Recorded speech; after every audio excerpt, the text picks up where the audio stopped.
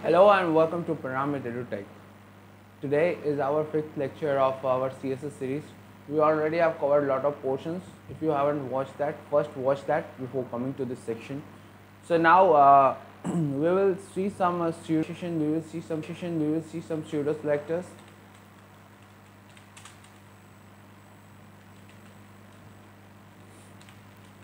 So first let's talk about what is a pseudo selector. So let me clarify you what a pseudo selector is. So I just come here, I just write something called pseudo selector. Alright, so let me show you in images. So when we talk about something called pseudo selectors, okay, so you can see that I'll just show you, wait.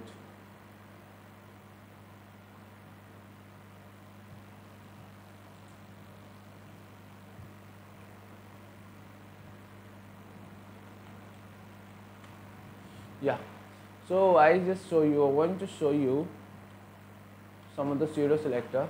Pseudo selector means something like this. Okay, when I hover over it, the color, I change the color. When I visit on that thing, the color become different. Don't worry about this. We will do coding over it, but just understand that this is pseudo selector and what it will do. I just show you what it will do. Okay, wait.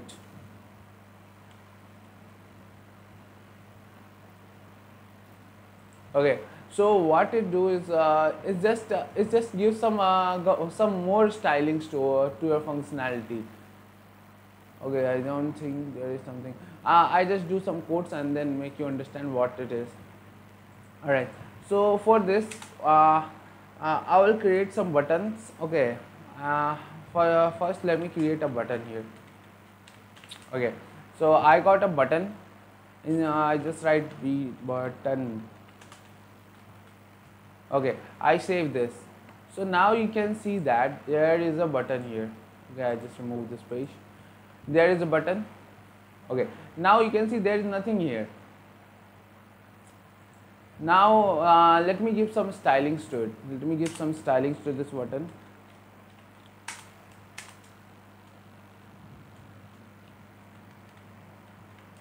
I'm using for this. And for this button, what I should do is let me give a color of white. All right, and background color of, let me go with red. Okay, if I save this, now you will see that the color becomes white and the background becomes red. Okay, I don't want outline, so you can write something called outline none, or you can say border none. Let me show you. Okay, if I write something called outline none, okay, it's not working. So simply write border none, because I don't want any border for now. Okay, I'm just doing some stylings with a button. Okay, so that you can understand how to create a beautiful button layout. Okay, and okay, first let me do something, then I'll show you. Okay, I just give some padding to it. Let me go with the padding from everywhere. I just want to give 12 pixels of padding. So now you can see a big button. Okay, if you decrease or increase, okay, you can choose here also. You just go and inspect and just click on here and just click on here, and now you can see whatever properties I have applied it. You can see here also, you can see 4 properties, you can see all 4 properties. So you can do all these things here also. Okay, you just can increase or decrease just here, just increase or decrease, and you can see that okay, it looks good or not. Okay, is it look good? Yeah, it looks good. It looks good. Yeah, I guess this is much good. So you can control and can see that okay, where it looks good or not. Okay, so now I just come here, I just write it 8 pixels. For me 8 pixels looks good. If you want increase or decrease the size, you can control here also. Okay, if you want to change the color, you can change here also. You can see that, okay, it's not looking good for me. Okay, I just can control this color. It looks good for now. It looks good for now. Whatever color you think is good, so, okay, you can see that it look good for you. Okay, you can choose this color. Okay, you can choose this color. So you can control your colors here from colors code from here also. Okay, this is one of the way of doing all these things. So we already have seen the hex code. You can see the hex code of the color hex here. So I'm just removing this for now. Okay, if you want to apply this, I just copy this value. I come here to my code, and instead of red, I just apply this color, and I save this. Now you can see this, the color has been applied. Alright, the button looks much better now. Okay, so if I want, you can write something called text transform, and I can go with capitalize. You can see it will capitalize my text button here. Alright, and see, my intention is to make a revision of your whatever you studied till now. You can this will create a revision in you. Okay, so if you want, you can give margin also. We already have seen the margin of 22 pixels. It will give margin from everywhere. So you can see it gives some margin from everywhere. Okay, this doesn't I just create a border radius also. We already have seen border radius. Let's go with 12 pixels. Okay, I think not 12 pixels. Let me go in.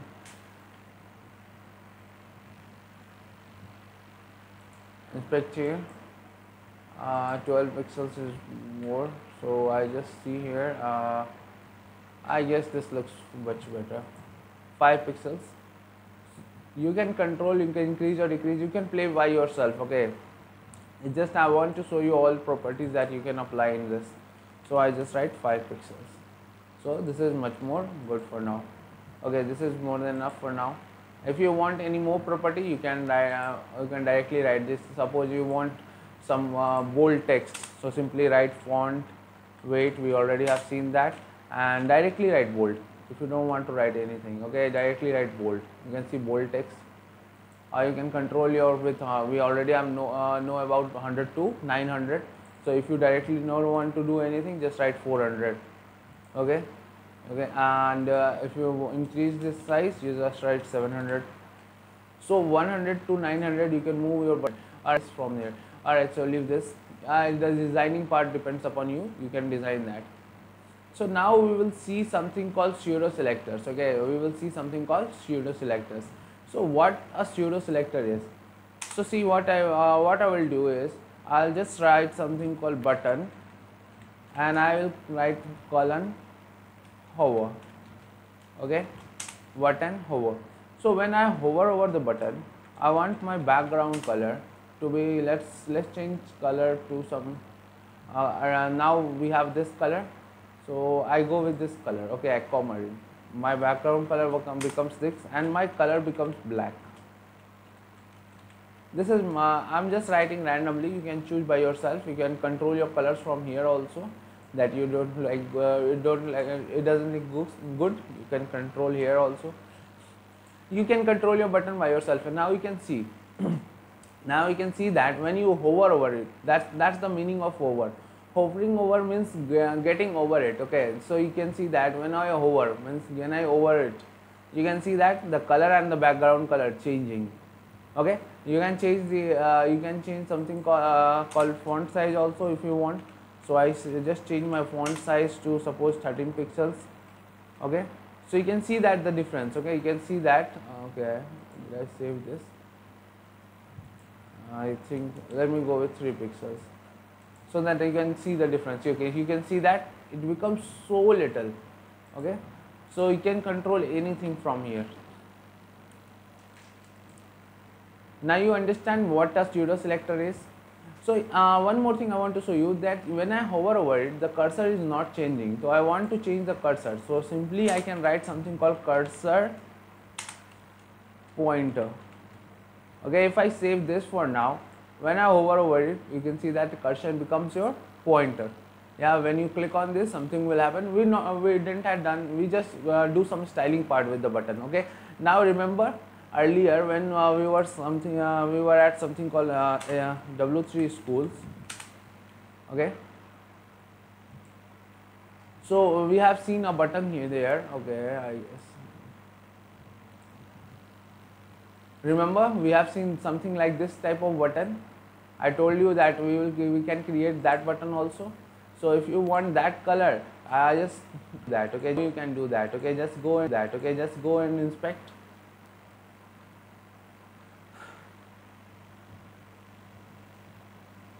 All right, just choose this value.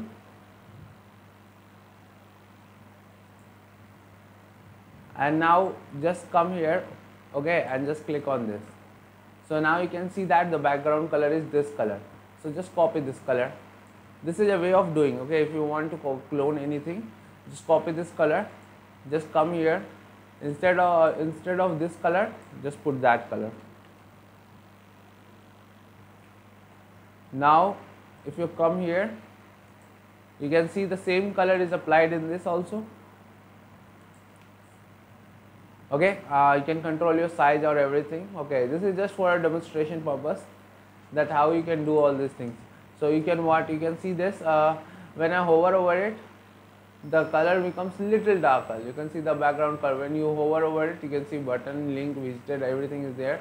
So when you hover over it, it becomes a little darker. So you can control that also. You just control that. We come here and just you can see it's little darker when you go below. Okay, so you can just just come here. Okay, leave this. Okay, I just take this color,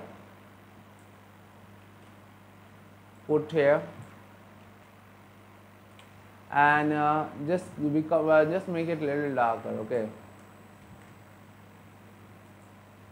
now you can see that, and I guess I remove the color for now. Okay, now you can see that becomes little darker. If you want less darker, you can control by yourself, and you can play with your choice. Okay, whatever you want, you can play with your choice. Okay, you can see now, yeah, it looks good. Now you can see the same thing is happening there also, and the same thing is happening here also. So you can play with your button, you can play with your links, everything you can do. So you understand how a hover works. All right, so let me create a link here. Okay, I guess button is done. So let me create a link. We already know about creating a link, ahref, and we can give anything. If you don't want to go anywhere, you just simply write hash. If you don't want to go anywhere, okay. So here you can write something called go to Google, or wherever you want. You just write go to Google, okay. And if I save this, you can see a link, go to Google. When you click on this link, you will go to Google, but you won't go anywhere. You can see when I click on this, I won't go anywhere because I haven't given any address to it. Okay, for now I just give some stylings to it. Okay, so A, so I simply write A. First let me give something called text decoration none. We already know text decoration none, so that underline will move. Okay, I just want to remove that underline. All right, and if you want something more font size, you can write font size 33 pixels. That's up to you. Okay, you just choose yourself. Okay, now it looks big. Go and you can write something called text transform capitalize.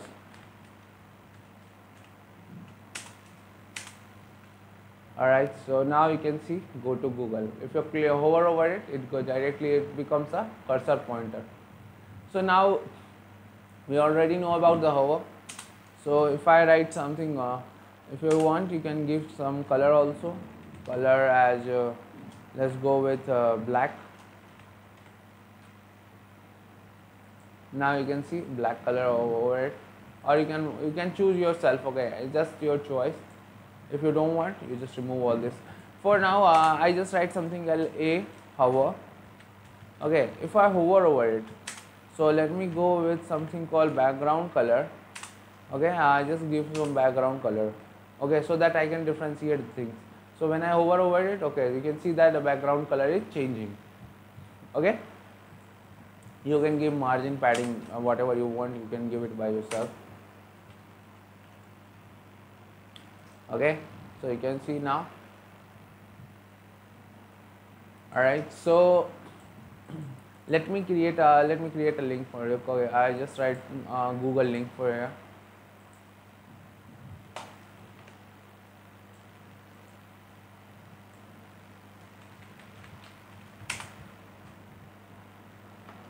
Okay, I just take this link for now.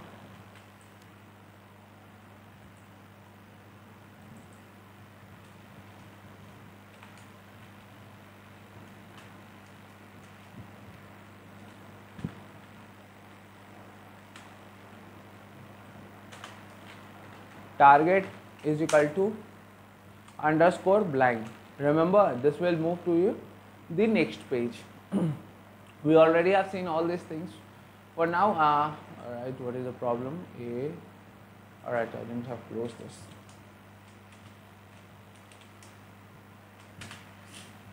Alright.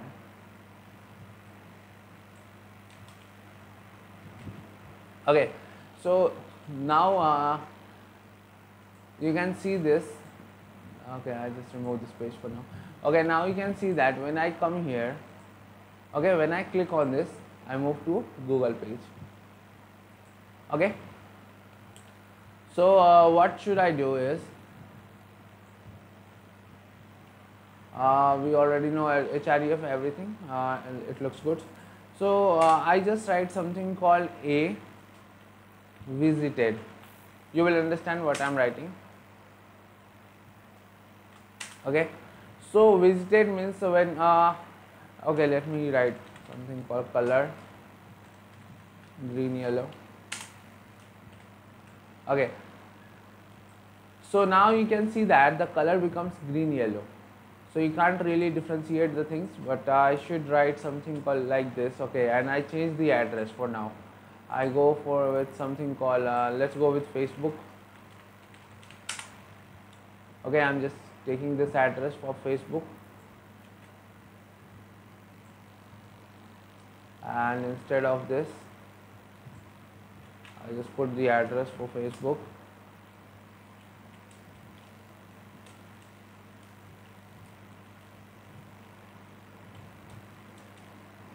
Okay, target is equal to underscore and go to Facebook. I don't want to go Google, now I want to go on Facebook.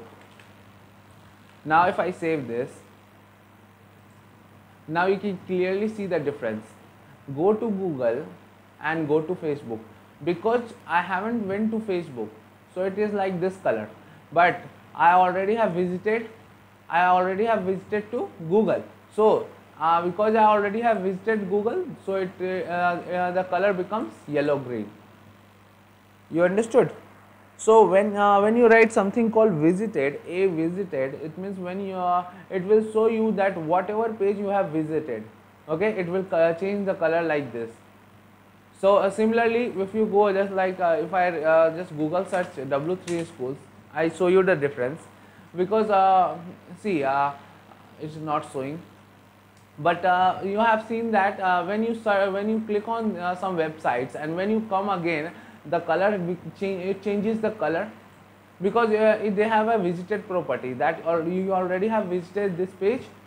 Okay, so if you want to visit again, you can click there. So this is the property of visited. Okay, and you got something called one more property which is called active. So I just write something called a active. Alright, and let's go with color something called blue. I don't know, blue violet. Alright, so now you can see that when I click on this, now you just see the difference. When I click on this, the color blue violet comes. Okay, when I click on this, then only the color will come. See, when I click on this, the color will come as blue violet. Okay, you can see this. So active means that which page is active. It's just showing the active scenario. Okay, so this is all about your, yeah, this is all about something called styling your button and everything, and this is all about your pseudo selectors. So these all are your pseudo selectors: hover, visited, active. There are much more, but they are, generally you use this much of things only. Okay, if you want to know about more of things, you just Google out or just reach out all the documentation and can read this. And in live classes, if you have any doubt, you can ask all these questions. So yeah, I hope you understood everything, every sort of scenarios, that what's going on and how it is working. So this is how you can play with your pseudo selectors.